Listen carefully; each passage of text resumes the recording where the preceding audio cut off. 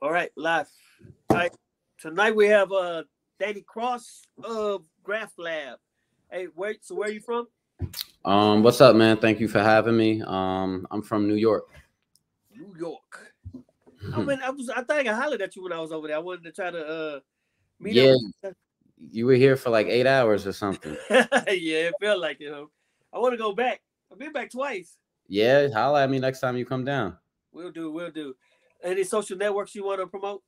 Yeah, you could check me out on Facebook.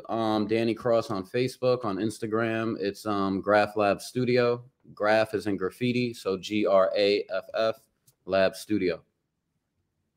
Okay. So tell us something about yourself. Um, well, I've been airbrushing for like 20 years right now. From New York, Long Island. It's like 50 minutes from New York City. And just been an entrepreneur since I could remember. I think I had like one real job when I was 14 and hated Oh man, I know how that is too. it. But yeah, it feels sometimes it's good to work for yourself, but then sometimes, man, it's a pain in the butt because it's more than what people explain to you about it. They don't tell you Yeah, everything about it. you got to be So crazy. yeah. So how did you find out about airbrushing? So when it comes to like airbrushing in New York, it was never kind of like the Florida scene with like the ocean and the palm trees. It was more like hip hop and fashion. This is when hip hop stepped on the scene in the 90s for me. And I used to see on like MTV Raps, like everybody wearing like the graffiti styled airbrush clothing. And it was a group in Jamaica, Queens called the Shirt Kings. And they mixed like graffiti art with like, like Bart Simpson and all these Smurfs, all these characters on like denim jackets with the rhinestones. And I was super into fashion, super into art. And that kind of like sparked my interest was those cats over there. Oh yeah, yeah, because New York was it was a I felt it was more bigger in New York in the beginning than anywhere else. Yeah, I think I guess I don't know where it started, but it was very like influential in New York coming from Queens area with the Yeah, airbrushing. because I know like Pat and them started it on the beach. I guess it was back then, or the other what's that dude with the? I know Tom Davidson was with the guy anyway. I know Yeah, I thought it started wherever they were at in but Florida. when people think about airbrushing, they think of like the sunset and the palm trees Yeah, and the the beach scene. boardwalk when they were Yeah, on vacation. Like everybody always mentions that, but I kind of got my start from a different direction. yeah. So now I know you not so much airbrush. You more or less in the cam, and that's always something in New York too. That's synonymous with New York. Yeah, well, growing up, I was always into drawing like X-Men, Marvel characters, and basically behind my house, I could hop the fence, and there was like abandoned buildings, like an abandoned insane asylum and power plant. So that kind of like became my playground where I would pick up cans, like leftover cans. We would steal them from the hardware store, and I basically grew up as a graffiti artist. Hmm. And then in high school, I picked up an airbrush gun and started like airbrushing my own clothing and sneakers and started making money like that. But I always had like that graffiti style to my airbrushing. It was always like, just shrunk down the can into the airbrushing. And then from airbrushing for so long, I resolved back to the can where I use like the water-based paint now. I still airbrush like at bar mitzvahs, sweet 16s. If I'm doing like trucker hats, obviously you can't use a can on a trucker hat or a headband. Like I was telling you before, I kind of got burnt out with airbrushing, Hmm. standing up 12 hours a day, dealing with customers, the Yeah. holiday, the employees, the retail environment. It took a toll. So I kind of like was waking up grouchy and was like hating, everything about it, like gun jamming and going back and forth with a client for $25 through a DM. I'm like, this Yeah. is terrible. It's still the same too. It's still the same way. Yeah, so I kind of wrote down everything I like about airbrushing and everything I hate, and I wanted to see like can I continue this path and just get rid of all the cons to this, and I Yeah. actually ended up doing that, where I stopped taking like custom orders. I don't give that many I don't give any options now. So if I go to a party I'm painting the backgrounds in my studio with like brick walls, drips, paint splatters. Like I brand myself as a street artist, graffiti artist, not an airbrush artist. Because when they think airbrush, let me get a character, let me get, all these weird, crazy designs. I kind of simplified it where I'm just bringing black. I show up to the party with black. I'm not changing colors. I go with one gun and I'm writing letters, or a crown or, something with a quick stencil or something. They say you have to train your customers, so that's pretty much what you're doing when you just tell you. Once you take the options out of it, then they don't know. A whole lot easier. They don't even know, bro. Like they don't even say, why are you only using black? Or they're just happy that they're leaving with a cool item that they seen get done. Well, 10% of it done in front of them. But customers, like at events, they really don't care whether you're airbrushing it ahead of time or just adding a name there. So now I'm able to do like a larger event. I don't have to pay 2-3 artists. I could do 100 items in 3 hours if I have to. Yeah. So you think you feel you're fast enough? Well, it's just names, right? So just names, bro. Like, block letters, regular letters. I pull out the can if I'm really in a rush and I'm just banging them out in the corner. I limited the choices for the customers, and my life has been easy ever since. Yeah, I bet. So when you first start, who taught you how to do it, or you just self-taught? Well, this is before YouTube, before, you could even like reference and learn from the internet. I went to the local flea market and they didn't want nothing to do with me. They were like not interested, it's like older guys, him and his wife. So I'm like, let me just teach myself. I actually bought like a can of air from Michael's that you put the gun on top of it. And I was doing a few shirts in my bedroom. And then from there, I was trash at freehanding. Everything was like, I had to cut out an alphabet, and I basically just learned myself, like self-taught. Yeah. That's how, so you self-taught as far as like the letters, and how did are you pretty good at? I always had the graffiti background. So I was always interested in letters from like a really young age. So I always had like a black book with me where I would draw letters in the alphabet. I always loved the alphabet before airbrushing. So it was like second nature to kind of like duplicate what I could do with a pen with the airbrush gun. And then it's kind of like, it just took a while to get the rhythm of it. Looking back, I can't believe I was selling what I was selling. Yeah, that's what we all say. And then same thing with business. I had to learn, I opened up in the mall right after high school because I didn't want to go to college. I'm like, art, I was getting in trouble a lot. So art kind of like saved my life. It put me in the right direction where everybody that I know was going one way. I kind of like ventured off and just stuck to myself with my art. And it kept me out a lot of trouble. But I opened up in the mall with no cash register, just pulling money out of my pocket, no bags for the t-shirts. Display was trash. The mall manager was yelling at me. I'm like 19 years old, like, oh, they don't know what they're talking about. Meanwhile, I didn't know anything. So, can you see the questions at the bottom right here? Yeah. It says one color. That's what I'm talking. So if anybody say anything, it'll show up there on the bottom. Okay, yeah, I see it. Yeah, Ed just commented. Yeah, man, that one color is a game changer because you're in the club, you're airbrushing, it's dark, and you can't even, your gun is jamming. Like I got a love-hate relationship with the airbrush gun. It's crazy though, to be able to like tell people we only got one color, that's it. This is all I'm doing right here. Yeah, but the background's already done up. The background got like a bunch of colors. It got like the brick wall, paint splatters, and I go there as a graffiti artist. Yeah, all my hats are done already. So I could just go there with a bunch of, the table got a bunch of colors on it because all the hats have backgrounds. And then I'm just freaking. Now I can spend more time on your letters, add a drop shadow, really, do some mild style letters, and I don't have to worry about the background. Yeah, that's pretty cool. Yeah. So what was the name of your, is that the one I saw on your Facebook, the Fame? My business is kind of like, as I evolved as a person, my business evolved. So I started off as like the Hut of Fame because I had a little kiosk. Then I changed it to Fame Airbrush. This is when I had like a store in the mall.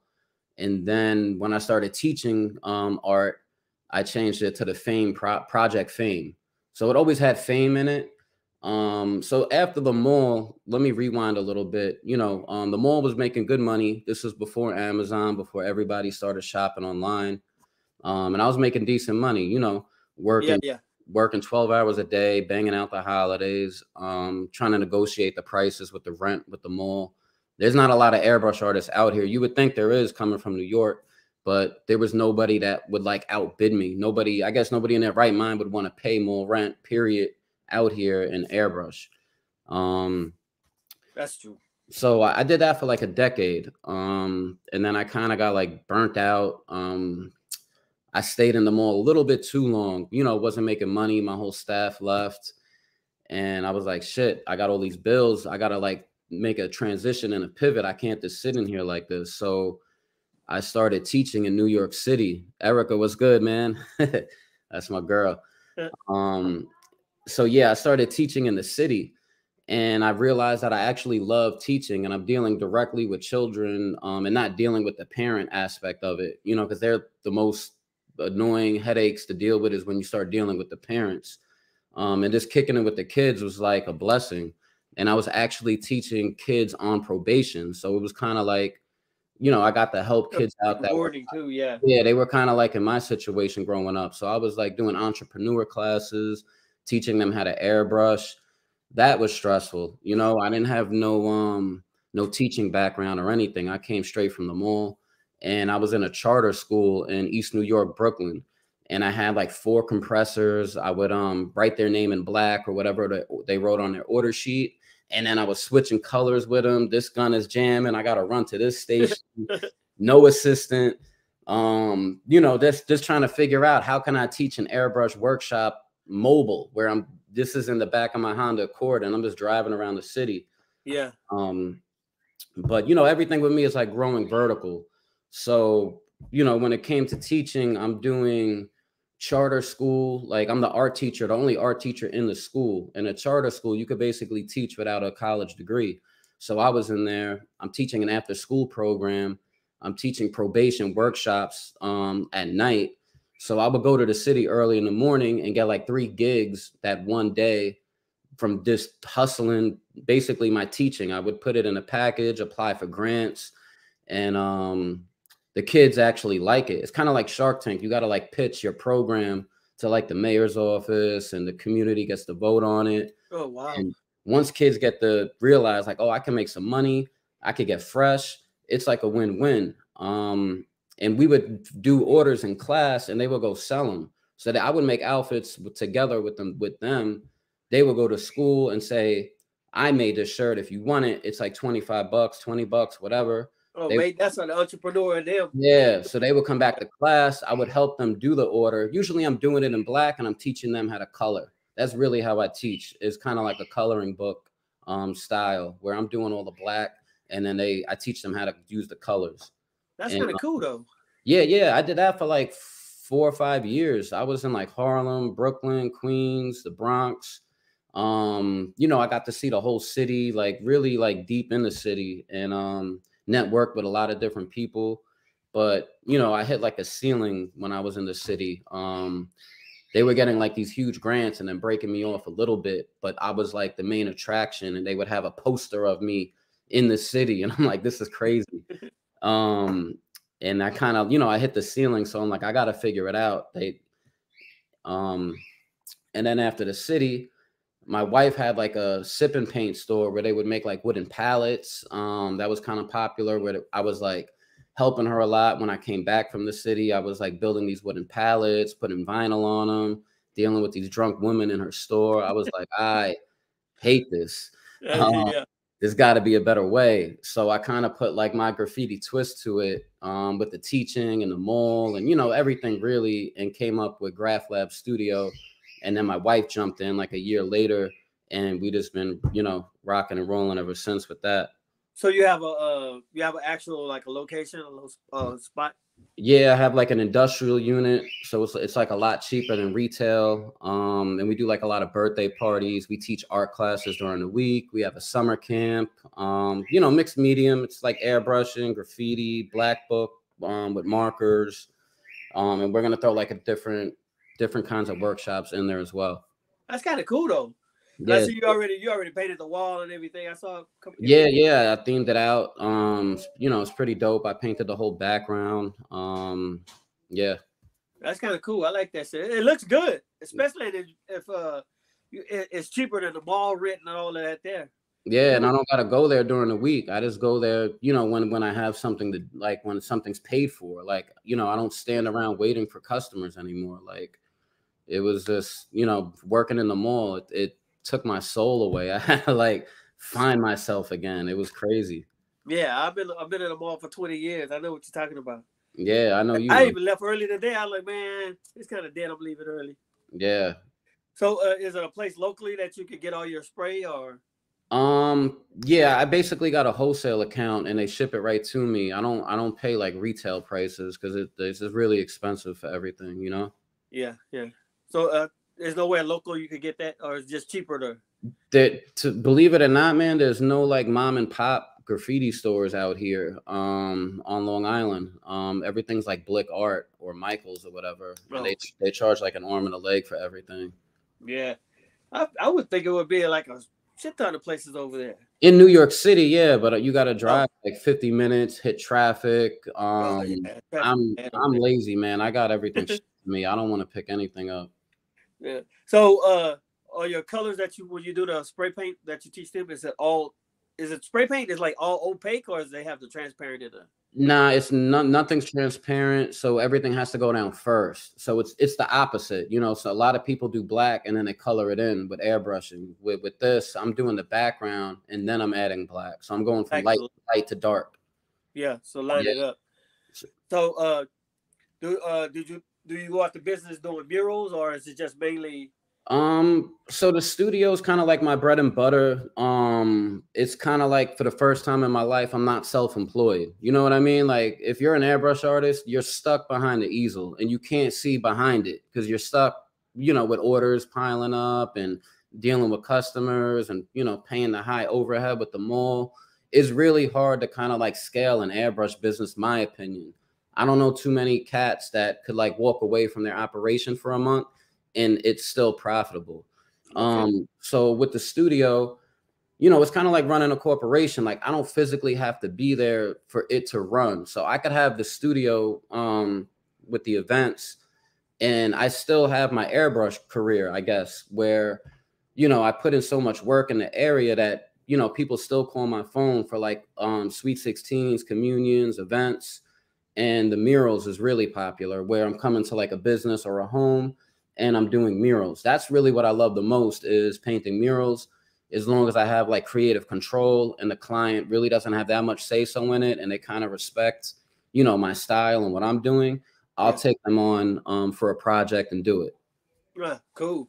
Because I know it's like here, a lot of people like their garages painted, sports themed or Yeah, whatever. like man caves and all that. Yeah, yeah. So I've done that a couple of times, but like I said, I'm like burnt out, so I don't really.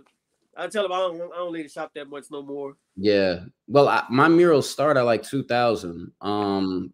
So yeah, but so I don't really do like little jobs. Like if it's a bedroom, it's gonna start at 2000. Some people are like, sure. Some people are like, whoa, that's not what I want to spend. You know, that's fine. Yeah. Same thing with the events. I used to go to events for like 20 shirts. And I'm like, why am I jamming up my calendar, running around? Like, so now I have like a 50 item minimum. So even if it's like a 30-person party, they could get 2 items each. The adults could get some. Like I'm only coming out for like 50 items, and that starts at $1,000. So Yeah, that's that's the first time I've ever heard that before, though. I why know there's like a 2 hour minimum, but I never heard of a item. That's kind of cool, though. That's a good thought. I can't charge by the hour because when I pre-make the backgrounds, I could do so many in an hour. It's not fair to myself. So it's kind of like I'll let you know when I reach Yeah, 50. yeah, And I tell them, you know, for me to do 50, like 2.5 hours, if I'm there for 3 hours, that's fine. I'll go to the buffet, hit the bar up, you know, like make the best of it. Um, but you know, I had yeah, to have the conversation with myself, like, you know, what do I hate about airbrushing? What do I love about it? And now that I'm getting paid $1,000 for any event starting, it's excellent. And I don't got to waste my time with like smaller clients. And I feel like once I rebranded myself and got rid of the word airbrushing, like, and I raised my prices as well, it attracted like different clients. So from doing that, it kind of like put me in a whole different bracket where for 20 years, I was kind of like lowballing myself. And it feels good to kind of like, you know, put my foot down, and I don't have to negotiate with a client. I send them like a PDF with my pricing. My wife actually deals with them, and she's on the phone all day. Like, this is the price, this is Yeah. it. And they don't even speak to me anymore. I guess like sometimes it's like once they hear the word airbrush, it gets cheap. You know what I'm saying? Yeah, I feel like they don't respect airbrush artists at all, like what Yeah. they used to. And they think that you need them, not they need you. Meanwhile, you're making their event like 100 times special. You're doing live art. You dedicated your life to this. You gotta respect it, you know? So yeah. So I think they use the word. They think it's low ball or whatever when you use the word airbrush. So that's a good thought process though. So anybody listening, take the word airbrush out of your stuff. I mean, that's my opinion. It could work for other people. You know, I know a lot of people that have the word airbrushing and still do great. But for me, you know, it changed once I rebranded and just got rid of that and kind of moved it more into that. Yeah, that's somebody told me stop moving around like I'm tweaking. I don't know. I always move around. I don't know why I do that. But yeah, that's a. But see, what works for you probably won't work for somebody else. Yeah, it's different. It's different, you know. Yeah, so everything works different, and that's your niche. Yeah. What tip would be the ideal for lining a spray can? I guess the lining. Oh, it really depends on the cap. So if you use the caps that it comes with, it's gonna be fuzzy. You want to get like a skinny cap and just go like that. Get the skinniest cap available, and then you could kind of like, you know, it's like airbrushing. It's gonna take a while to figure out what angle, and you know, it's hard to do a name on a shirt with a can because it shoots out so fast. But after doing it for so long and doing murals, you kind of learn how to work smaller. But when you first start out, the bigger it's easier. And then it's really the opposite of airbrushing. You know, airbrushing, the bigger you are, the bigger it is. It's harder with an airbrush gun. When you're spray painting, the bigger you go, the easier it is. So how do you come up with your color combinations on your designs to make it more vivid? I keep it simple, bro. I do neon yellow in the middle, hot pink on the top, and like a turquoise on the bottom. And you know, when the pink hits the yellow, it turns orange. When the blue hits the yellow, it turns green. And then I'll throw a dark purple, dark blue brick drip. You know, I kind of keep that neon, bright, funky 80s type of style. Yeah. Another question, what we call it X, is how has graffiti changed your life? It changed for the best, man. Like just doing like murals, I just feel like you're more respected as an artist where I'm from if you could do like a wall. You know, I used to be in the mall doing t-shirts, doing crazy stuff on shirts. You know, I could do a shirt for 45 minutes and get paid $50. I'm like, it's not adding up. When I could do a wall in one day for 2,000, you know.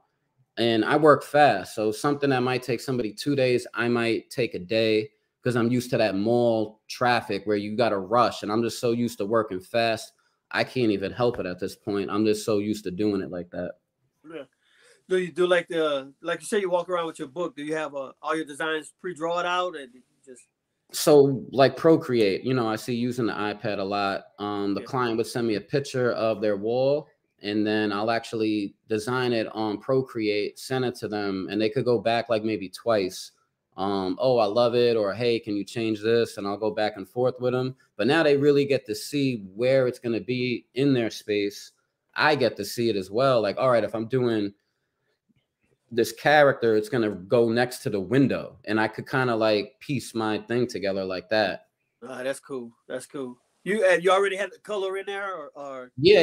You know, I might, you know, I'll send them the design. I'll send them the design, and then as I'm doing it, you know, I might think it looks better with a different color, and I tell them, you know, this design might change as I go. I might add stuff, take away, but this is kind of like 90% of what you're getting. Yeah. You read that comment? Yeah. Am I known in the graffiti game? Yeah, my tag name is known in the graffiti game, but my business name, a lot of graffiti artists know it and respect me for what I'm doing. you know, a lot of graffiti artists bring their families to the studio because they used to do it or they still do it, and it's just a good thing for the culture to see somebody doing something coming from graffiti. And it's legitimate. Exactly. So, you know, we're kind of teaching the kids, you know, we're getting rid of the stigma of the crime behind graffiti. You know, like if you notice now, all these corporations are using graffiti, especially with the 50th anniversary of hip hop this year. Like, you know, a lot of these corporations are incorporating hip hop and graffiti into their marketing campaigns. Yeah. So it's kind of like the perfect time if you're branding yourself like that.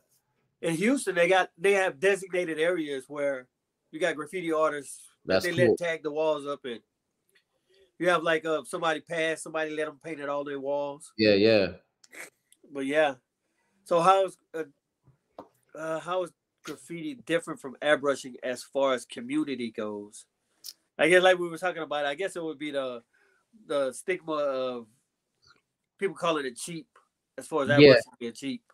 Yeah, I guess. But you know, like when I first started branding it like that and came up with the name GRAFF LAB, a lot of people, you know, oh, I don't want my kid to learn how to do graffiti. And you know, I had to like, you know, listen, if they're into art and they're into fashion and you know, this is kind of like a cooler art medium that they could kind of like express themselves. Basically, I thought of the 10-year-old me when I opened up the art school. You know, it's in a studio, art school, all that.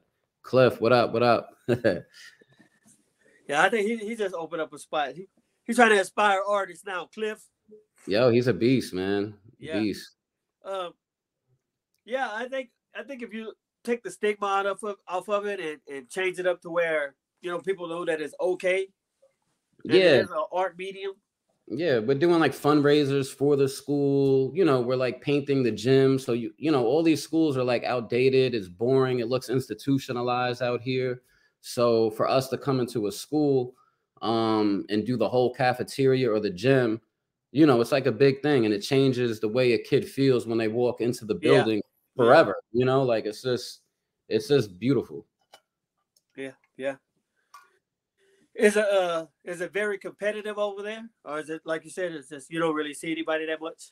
So, you know, I'm kind of blessed where I'm 50 minutes from New York City. New York City, forget about it. I don't even know how these guys do it because you could get a quote and that business owner might get 10 different quotes from different artists. You know, everybody's a painter, an artist. You know, like you said, there's walls where it's everywhere. I'm like 50 minutes out in the suburbs where there's no like walls that you could just do unless you're doing it illegal. There's really no legal spots to do it. And there's not a lot of competition, or I guess there's not a lot of people that take it serious. A lot of people have like a job and then they offer art on the side. There's not many people out here that like dedicated their life to it and they evolve and get better, you know, through time. There's not a lot of it. Yeah, like or monetize it to where like you have to make a shop and actually you know, with artists, it's hard to find a creative that has the business skills. Like, you know, I'm a really great artist, but I feel like I'm really good at business as well. And I know how to do business and branding and content. So it's kind of like you could be the greatest artist in the world. Unfortunately, if you're not like representing yourself correct or handling clients appropriately, you can't really go far. Yeah. You know, I learned this lesson quick in the mall. Like, I'll let a customer win the battle and get over, or, you know, hey, I didn't order this size or I didn't get this color. Yeah, you did. But, you know, I'm not arguing with you, and I'll win the war because now that customer is still happy and they're still going to recommend me. So I learned to kind of like let things slide a little bit and be in it for the longer run. Yeah, yeah. Malcolm Lott Jr. Who's that? I don't know. Eric threw a name. Eric was specified. How do students respond, and have you had a student that follows you to this day? Yeah, I got like 2-3 proteges, man, that I had since they were 14. Now they're grown men in their 30s. We get up, you know, from time to time and we come to my house and we sketch. They're not doing it as a career, but as a hobby. Or if I need help with an event, I could call one of them and they'll jump out and do it, you know, and it's kind of like they don't do it for the money. They're just doing it to hang out with me. And I invested so much into them that it's really great where I could call somebody and they could come and help. There's not a lot of people that I would even recommend to work with one of my clients or paint next to me. You know, but I got like 3 cats that been rocking with me for a minute. Yeah, that's cool. And that was one of the questions. Check out my boy. Oh, Enoch. I can see Cali. Yeah, I think I know him. Oh, he's in Vegas, right? Yeah, I think he's in Vegas. Yeah, he's been doing like a lot more digital stuff. But yeah, when he does it, he's good. Yeah, lately. Now we got to answer all the questions everybody throw it up there. Tell it up and coming artists. I tag them, check out this interview. Oh, okay. Yeah. I was wondering if you had any other helpers at your spot, or is it just you and your wife that run it, basically? So it's basically me and my wife, and the best money I ever spent was a secretary. Finally was able to make enough money where my phone calls are getting screened, my emails are getting answered, and it's a game changer. I could literally focus. I could write down stuff, and it's not going to take me 6 months to get it done. You know, I could actually write goals down and do them. I don't have any interruptions, and I pay her Monday to Friday. Because you know, after a while, my wife, she, you know, the customers are chewing her up too, and I'm like, sheesh, I gotta live with you. Like, let me hire somebody that can screen these customers. And then I got a bunch of young kids, man, from like FIT, from college. You know, my whole staff is like creatives, a lot of females. You know, a lot of females that like art, and nobody really comes to me at a young age with graffiti experience. They usually do like illustrations or acrylics or watercolor. Yeah. And then I kind of like mold them into little graffiti artists, and they've been holding me down. I noticed if you're into art and you have like a restaurant background, like you're a waitress or a waiter and you deal with like a service industry, that's a recipe for like a hardworking person who's used to working 12 hours, doesn't take breaks a lot, and is like, you know, really happy with tips. Yeah, and they people friendly. They can actually talk. I don't like talking to people, but that's like they're really good with talking to people. Yeah. How did I find a secretary? I went through like 3 of them. I basically hire everybody through Indeed. I don't know if you guys use it. There's a website called Indeed. They try to charge you, but if you like really read the fine print, you could post without paying. And you'll get like 80 people applying, and then you could skim through their resume and interview them and take, you know, everybody I hire, it's kind of like a 30-day trial where, you know, we're looking for like A players. So we'll hire you for 30 days off the books. You know, if you meet everything, you don't show up late, you don't call out, you don't have an attitude, then we bring you on. But it's been like a rotating door, man, with, you know, especially with like young people, they don't want to work weekends. If I got to go through 10 people though to find one good one, I'm fine with it, you know, because then I got that one good one and they're rocking with us for a while. Yeah, yeah. Do you travel a lot? Do you just mainly stay in your area? Once I left the mall and I started teaching, you know, I was in the city Monday to Friday. And then I was doing like street events, soccer tournaments, cheerleading competitions. I was trying everything. Like I was literally out here hunting with a spear, seeing, you know, what can I bring back to feed my family? Because that's what it felt like. You know, I had a mortgage, child support. My child support was like $2,000 a month. Yeah, my mortgage was $3,200. So I had to make like 60 grand a year just to break even. And it was rough, man. It was rough. But you know, I like tried everything in the book just to see what's good, what's not good. The cheerleading competitions, like I was telling you earlier, is like a home run. So I started traveling up and down the East Coast, you know, calling everybody like, hey, let me come into your competition. We're doing live art. You know, everybody sells their own merch, so they don't want you in there messing up their money. Yeah. So I had to kind of like, I read a book where it's like, if you're trying to sell yourself, stop contacting people saying how great of an opportunity it is for you, and try to make them see what an opportunity it is for Yeah. them. Yeah. So once I kind of changed my email and my cold calling, like, hey, we're going to do live art. People are going to get to be entertained while they wait. And I'll donate a percentage of my sales. Once they hear that, your foot is in the door because now they think they're making money without doing anything. Without doing anything, yeah. And that space is available anyway.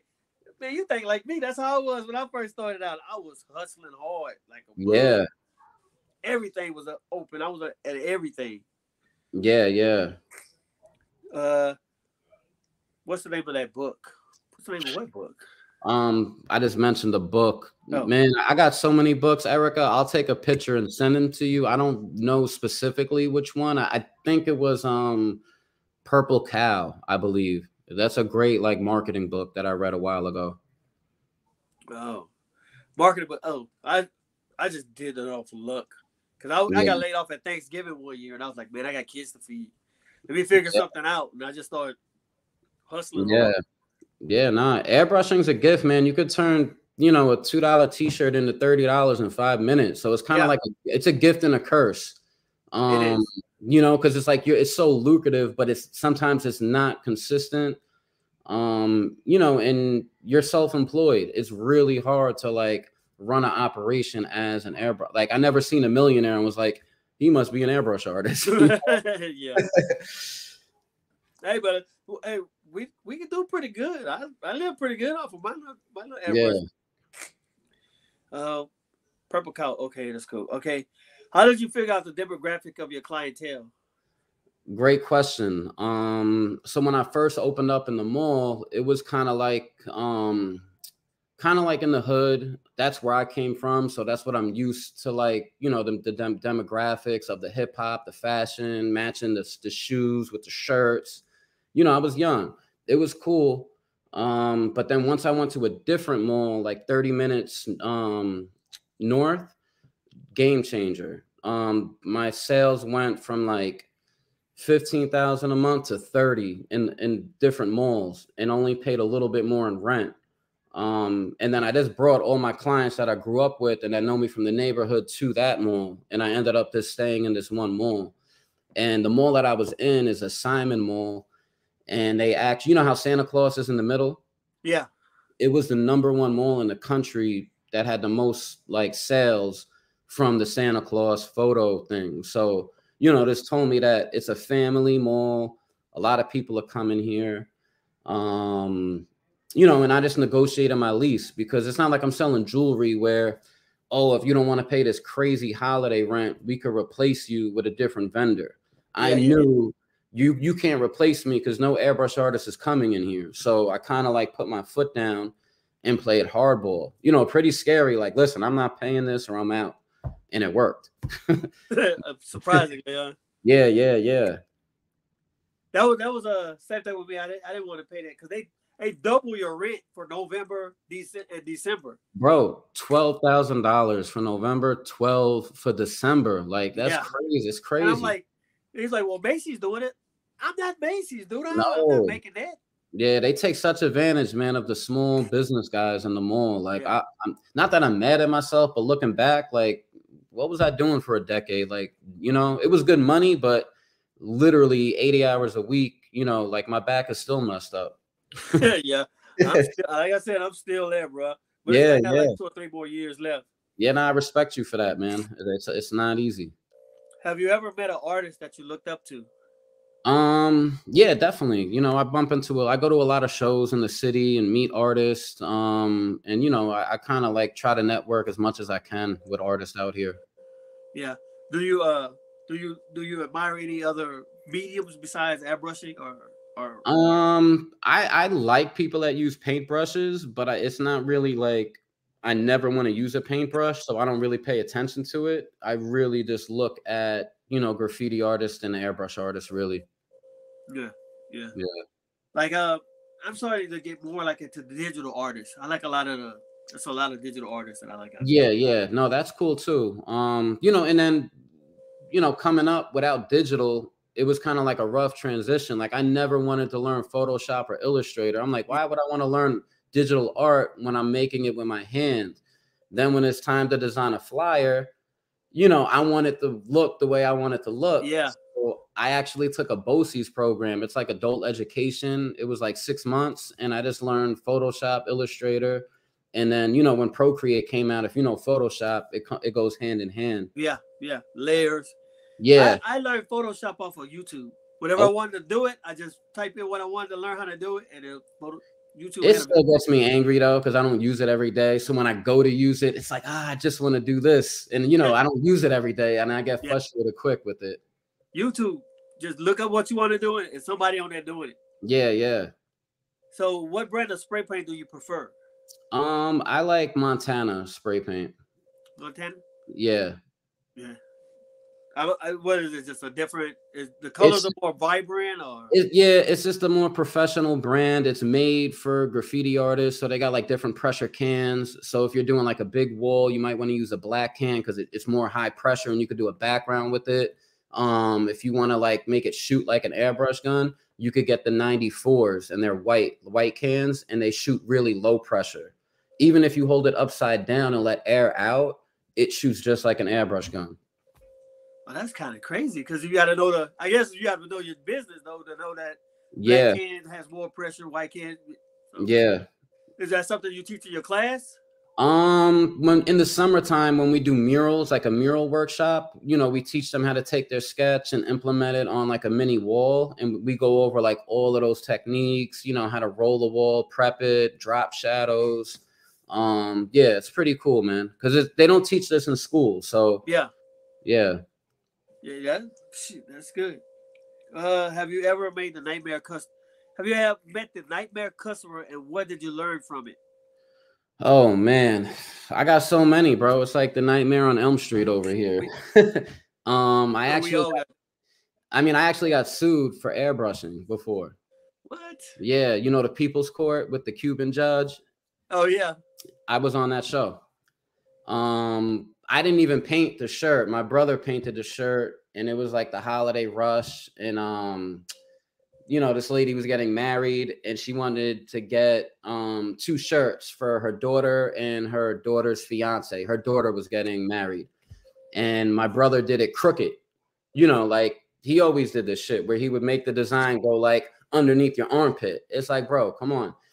You know, and I don't argue with customers like, hey, I noticed it's crooked. You know, we're gonna redo it or give you your money back. I'm not arguing with anybody.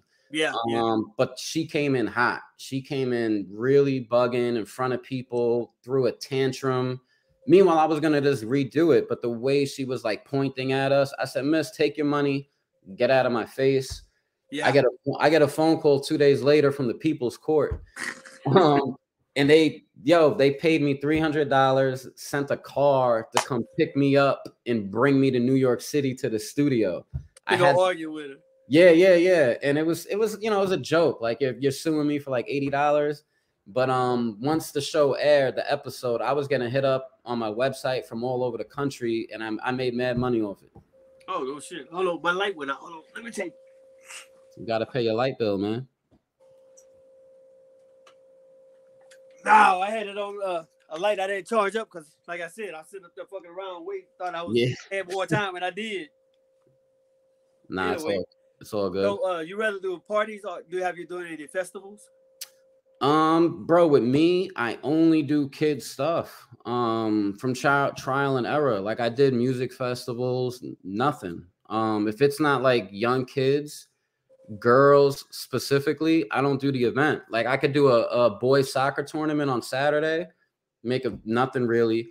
Sunday, the girls come, sell out. I don't know what it is. Yeah.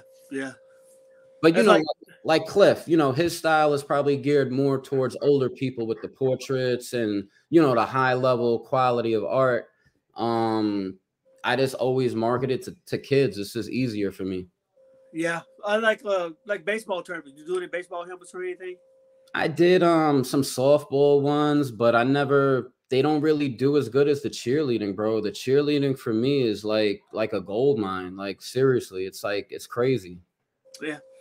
Like I said, they have them here, but I've asked to do it before, but bro, try it. I'm telling you, because what happens, it might be 4 sessions. So it would have one group they fill up the whole high school gym, with families, and they're in there for like 2-3 hours. Then they leave. A whole nother group comes back. They leave.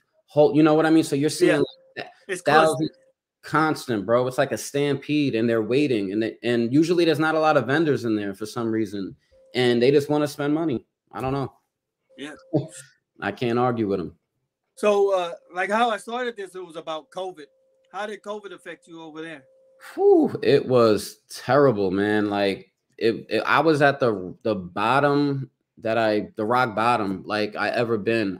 Because with me it's events. My whole life is based off of like events.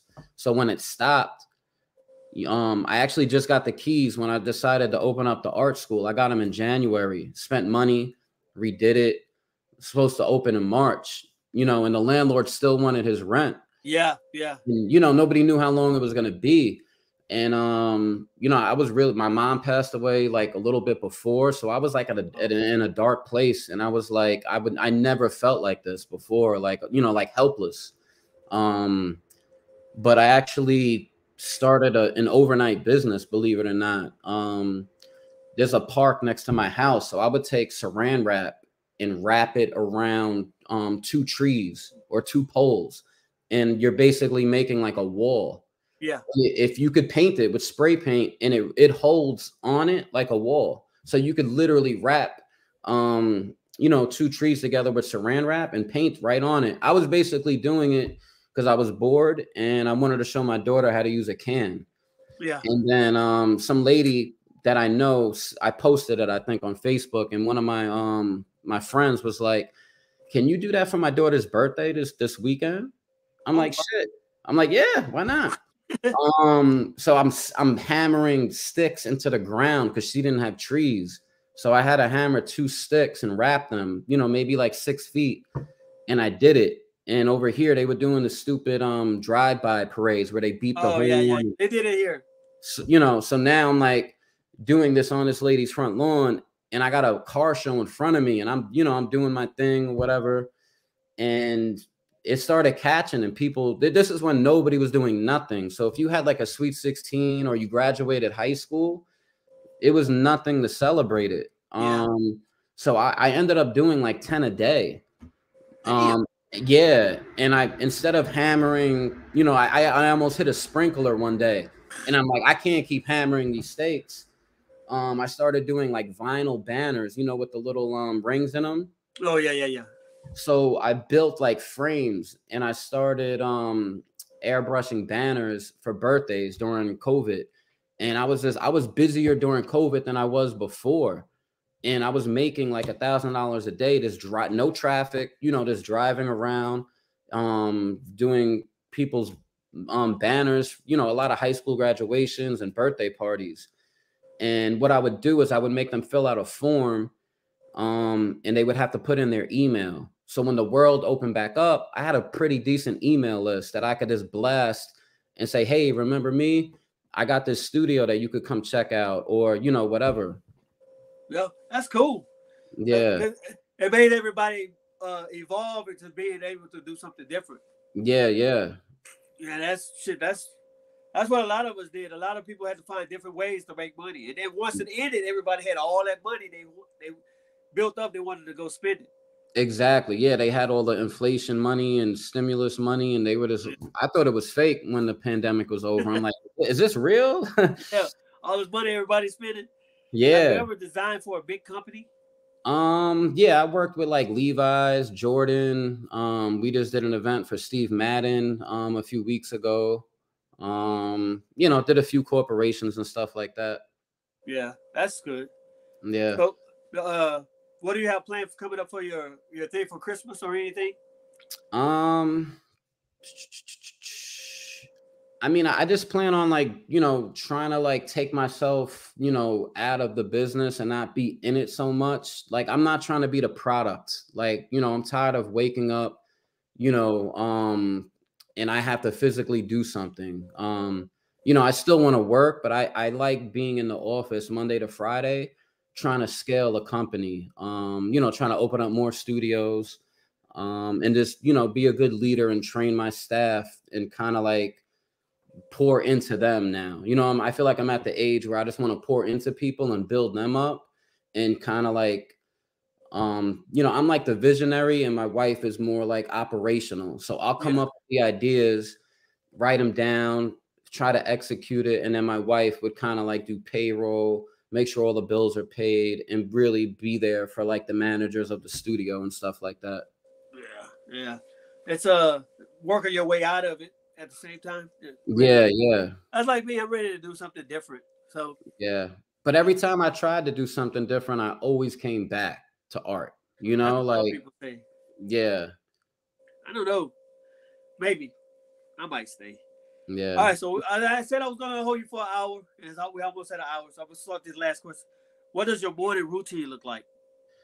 My morning routine is like waking up at like 6:30. I try to stretch my back. Like I said, my back is twisted. So I do like a 20-minute stretch, meditate. I try to read a little bit. And then, you know, the part of being an entrepreneur is you make your own schedule for the most part. So I could kind of like cook my kid breakfast, put him on the bus, you know, not really rush, sit in traffic, scramble. You know, I kind of like take my time in the morning, and then I'm in the office at like 9:30, and I start my day like that. So what's your biggest pet peeve? Biggest pet peeve, I guess, is find the right woman. You know, like that could be your downfall, is your significant other is just toxic. Like, you know, like I feel like my wife, I wouldn't be where I'm at if it wasn't for my wife. She kind of like, she helps me out tremendously, and she's super smart, and she wasn't an entrepreneur. I kind of like made her become one because she was so damn talented. I'm like, you can't even sell yourself to any other job. You should be working for yourself, you know? Yeah. You always have, once you find out they're your biggest supporter and they're down for you, that's the one. Yeah. You know, we move as a unit, you know, like our money's together, we invest together. What I'm really bad at, she's great at. So it's a really good balance. Yeah. And yeah. I don't even know how much money my wife makes. You know, I don't know. So that'd probably be a good thing. She probably got a little side account. She got more money than I got. That's good. What's the one thing your business venture did that you didn't expect? I'm sorry? What's the one, my sinus is my bad. What's your one thing your business ventures did that you did not expect? I didn't expect to charge the prices that I'm charging. They get away with it? Yeah, like I read somewhere, like if you land every sale, you're too cheap. Customers should say it's too much money. If you're not hearing that it's too much money, and if you're not losing sales, you got to raise your price. Wow, and I didn't think about that.